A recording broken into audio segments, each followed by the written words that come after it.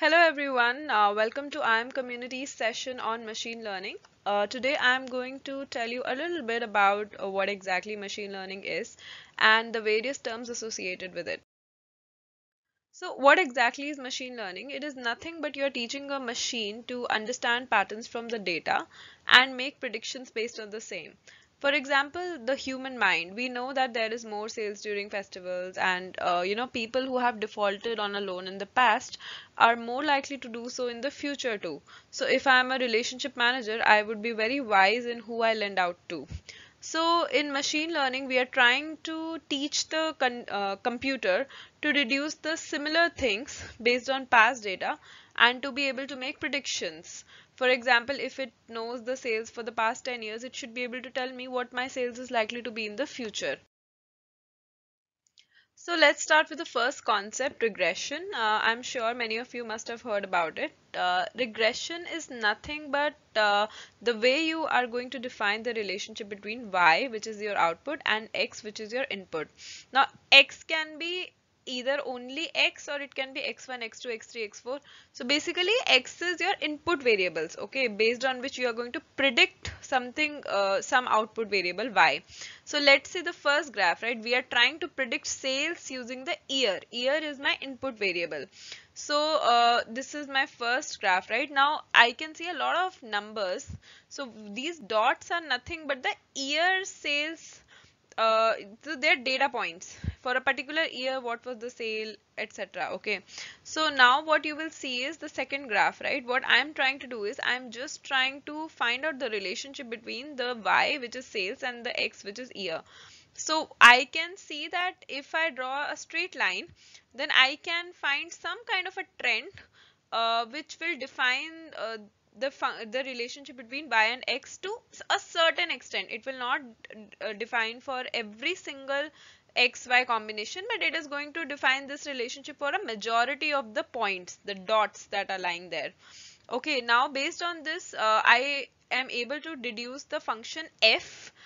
See this line that I drew, right? This is nothing but the regression line. Now, see, regression line doesn't have to be straight line. Okay, I am just clearing it out right now.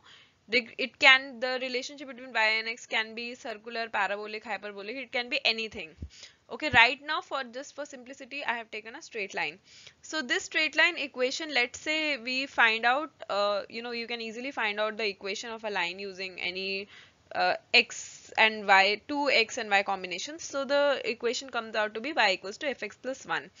Based on this equation, I can easily predict for any given x the value of y sales. So for example, I don't know the sales for 2023. Now based on the past data, my company is telling me, okay, these were the sales in the past, whatever, to 2010, 2015 and 2020, 3 years. Now you predict the sales for 2023. So I can easily predict based on this y equals to fx plus 1 that the sales is going to be 10116. And this is how you predict any y given x using regression. Regression is nothing but you are connecting these dots. And how can I connect these dots that at least majority of my dots are covered, and we get a, and we are able to unearth the underlying function f, which joins these y and x together. So now we will be talking about supervised and unsupervised learning. What happens in supervised learning is output data is labeled, and in unsupervised learning output data is not labeled. I will be explaining this. So my first problem statement, let's say, is you should be able to predict whether any fruit, okay, is an apple or not. For it, so firstly, I have defined there are only two classes of output possible: apple and not apple. Okay, that's the only two possible outcomes. Now for that, the machine doesn't know, right, what an apple looks like. It doesn't know anything. So I will have to teach it. So I will train the machine, see this is how an apple looks like. I will give it photos of different apples and all. And now I will be giving two new fruits, and I will be asking the machine to predict whether the new fruit is an apple or it's not an apple.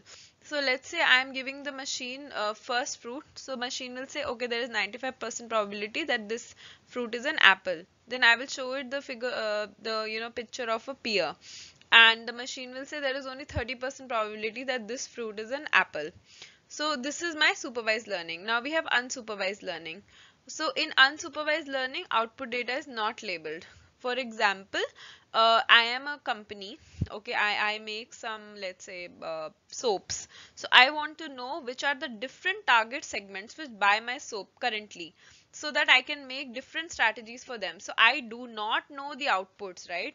I don't know how many target segments will I get and what these target segments look like. That is why the output data is not labeled. For example, the first figure, right? We have a lot of circles, rectangles, and triangles. Okay. So now what happened is the machine will try to make categories on its own. Okay, it will try to understand which type of objects are similar looking, similar type in nature. Okay, and it will club them together.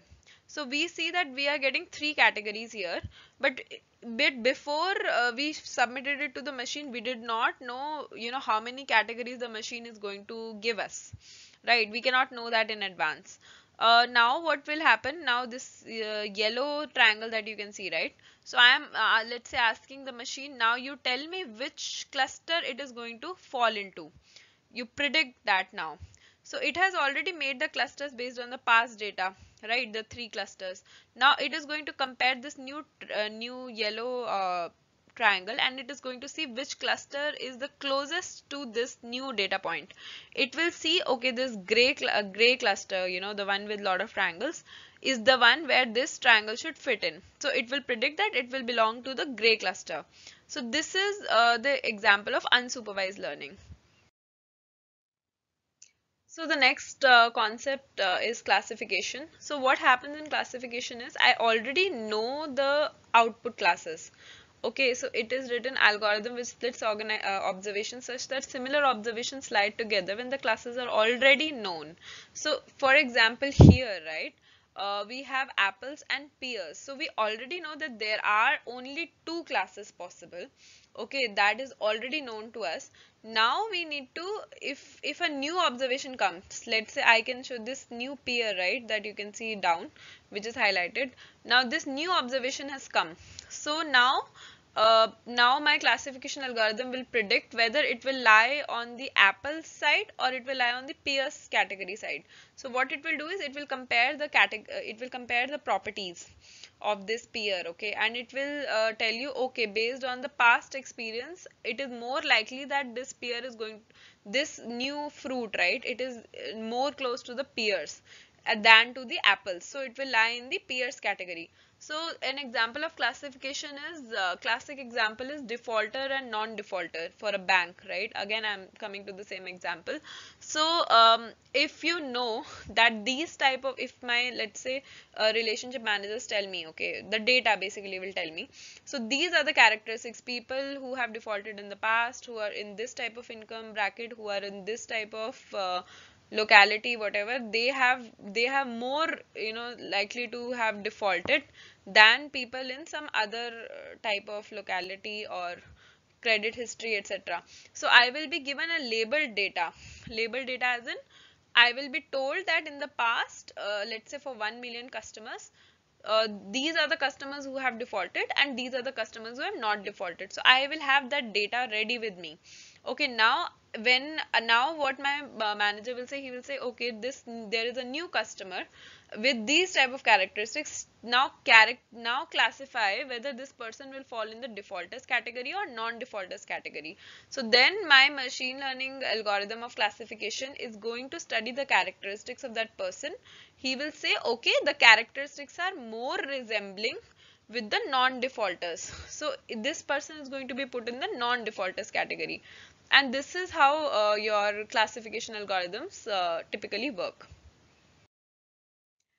With this, I would like to say thank you. And if you have any questions, you can please ask in the comments. Thank you.